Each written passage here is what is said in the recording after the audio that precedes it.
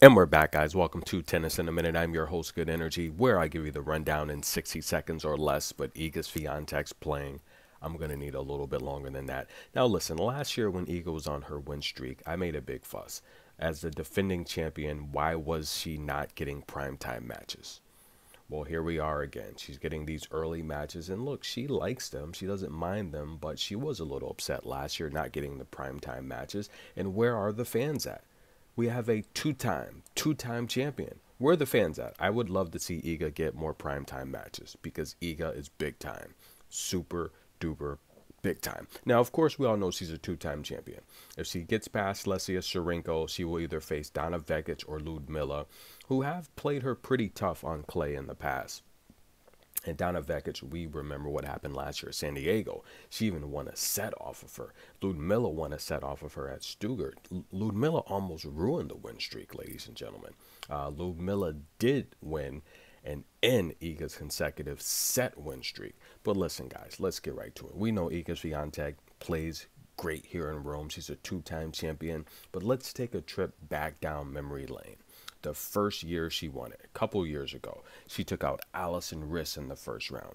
Maddie Patty, Madison Keys, 7-5, 6-1, ouch.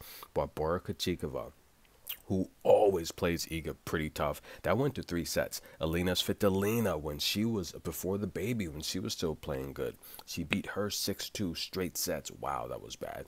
Corey Coco Gauff, the best set she's ever played with Iga, came here a couple years ago in Rome. First set went to a tiebreak. Second set, Iga ran away with it. And Pliskova, do not forget, winning her first Rome championship against Karolina Pliskova from the hard-hitting Czech Republic. 2 bagels. That's right, double bagel. Karolina Pliskova 2 years ago. That was bad. Now, last year, another amazing run. She took out Gabriela Elena Ruse in the first round.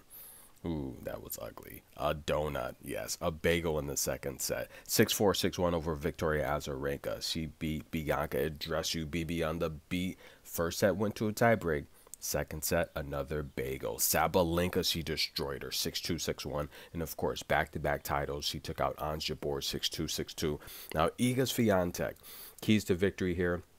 Just play her game. Amazing serve placement. Now, listen, anyone that plays tennis know the stronger servers, look, that is tiring. It takes a lot of energy to really blast 120, 130 mile per hour serves. Now, Iga doesn't have the strongest serve, but I think in some cases she does that to conserve energy. That's just my opinion. I mean, me playing tennis, I can tell you, when you're blasting 120 mile per hour serves, that gets tiring after a while, and you can really exhaust yourself. So I don't know if she does it more for strategic reasons, but it works for her, and it enables her to set up her amazing pattern play, her rhythm, and I just feel it puts opponents behind the rallies early, because as soon as they return that serve at that amazing placement, she'll jam you in the hip. She's coming back with a rocket forehand winner.